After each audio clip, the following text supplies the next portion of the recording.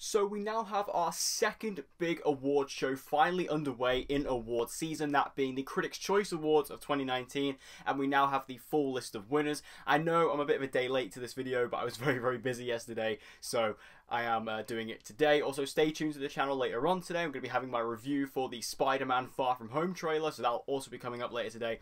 But in this video, we're going to be going through all the winners from all categories from the Critics' Choice Awards, and there's quite a lot of them, so let's just jump through. And again, if you see me looking down, I'm looking at my phone, so just to pre-warn you guys. And also, as always with these awards season videos, no cuts, no edits, just straight talking. So let's jump into it. First off, Best Animated Feature went to Spider-Man Into the Spider-Verse.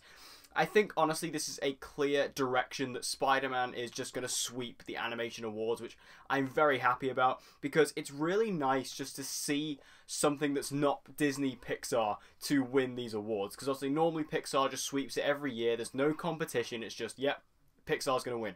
But to see Spider-Verse, especially because it's so good as well, to see it finally get that justice and to win those awards, because it hasn't exactly won over the box office and general audiences, but it really has won over the critics, and I think that's a really nice thing to see, especially for an animated comic book movie. That's really nice to see, so I'm very happy with that.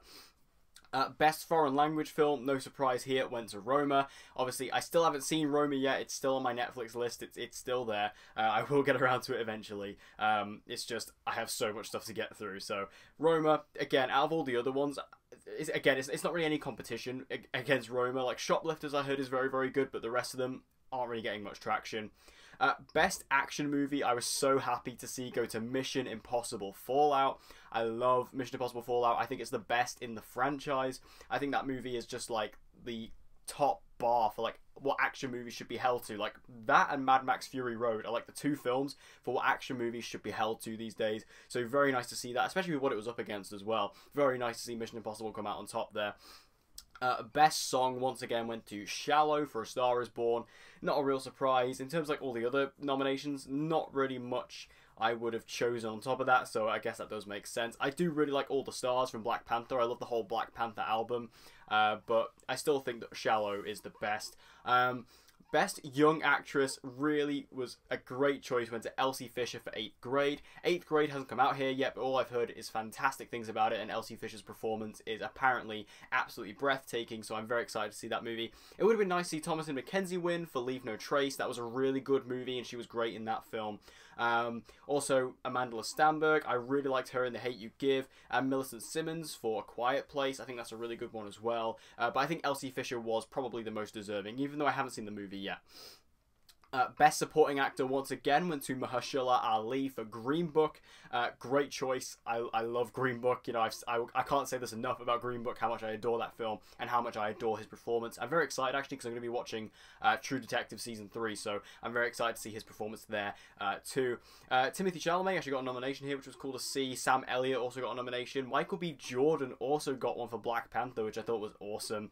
And Adam Driver, as I mentioned earlier, for Black Klansman, which is great. I find it really interesting though that Michael B. Jordan got nominated. I think that's really cool. He's kind of been a bit of a dark horse this award season for Black Panther. Best Supporting Actress once again went to Regina King for If Beale Street Could Talk.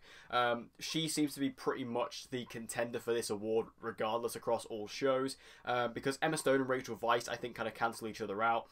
Amy Adams is kind of snubbed most of the time, same with Claire Foy, and Nicole Kidman has kind of got other stuff going on with like Destroyer. I think a lot more people are focused on that role for her instead of her role in Boy Erased. But I feel Regina King is definitely a deserving winner. I'm seeing Beale Street at the end of this month, so I'm very excited about that. Best Sci-Fi or Horror Movie went to A Quiet Place. Out of the other nominations, I definitely think that was the most deserving winner. I mean, Annihilation I know is very popular, but I don't know if that's popular with necessarily everybody. A Quiet Place seems to be the film out of those 5 that is the most universally loved, so I think that made sense. Best Acting Ensemble went to The Favourite.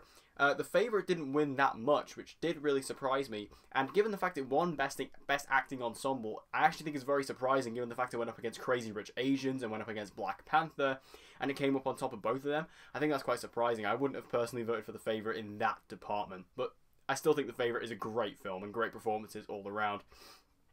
Best Adapted Screenplay went to Barry Jenkins for If Beale Street Could Talk, and again, I think that does make sense, you know, given the fact this is the guy who did Moonlight, so there's Moonlight there, so, you know, it does make sense.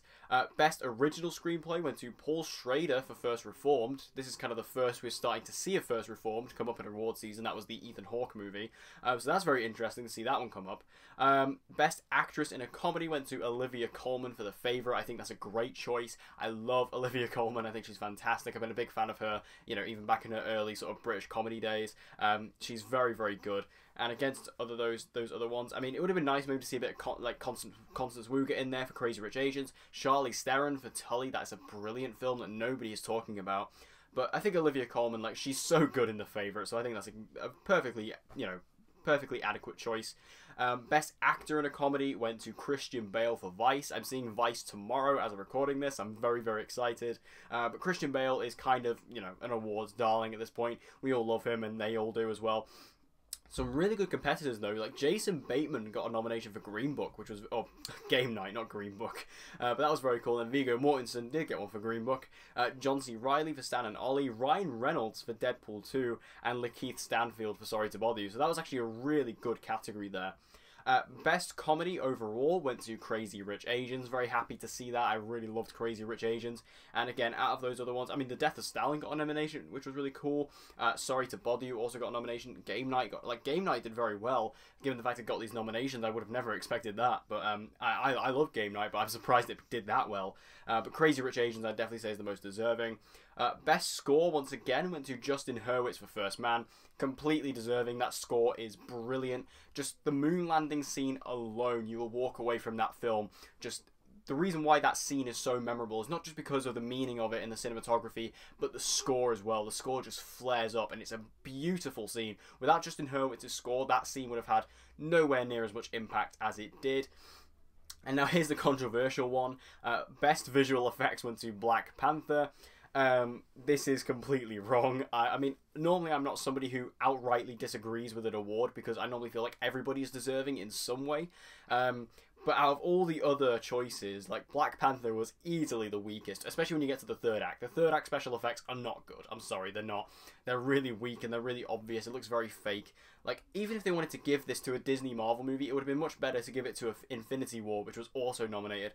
I personally probably would have given it to First Man, but I think, you know, giving it to Black Panther, I don't know why that happened. I really don't. I don't know what was happening with the critics there, but I guess it won Best Visual Effects, so whatever. Best Hair and Makeup went to Vice for, obviously, Christian Bale's prosthetics as Dick Cheney. I think that's definitely a good choice as well. It's very reminiscent to that of Gary Oldman last year for Darkest Hour, so it's kind of like that, kind of in the same vein. Best Costume Design went to Ruth Carter for Black Panther. I think that's definitely a great choice. Like, Black Panther's costume design was very, very good. You know, definitely gave off the sort of African, you know, Wakandan vibe. That was very, very cool. And against the other ones, I mean, it is quite surprising that it beat out stuff like Mary Queen of Scots and The Favourite, and even Mary Poppins Returns, but I think that's still a really good choice. Best Editing went to Tom Cross for First Man. I'm just really happy that First Man is actually getting these awards. I think that's a really nice just change of pace, because First Man has kind of been a sleeper in the award season. Like, nobody's really talking about it, so it's nice to see that. Best Production Design also went to Black Panther. I could definitely agree with that. I think Black Panther, you know, in terms of like the Marvel movies, in terms of creating a vibe, Black Panther did it perfectly. It really brings you into the world of Wakanda very, very well. Best Cinematography went to Alfonso Cuarón for Roma. I think that's a great, you know, that's just great to see Alfonso Cuarón not only take this as a director, but also to take it as a cinematographer as well. And then, yeah, the next category, Best Director, went to also Alfonso Cuarón for Roma. You know, Roma is actually doing really well this award season, given the fact that it's not only a Netflix movie, but also a foreign language film. It's really nice to see that actually just get so high up in these awards, and the critics absolutely ate up Roma.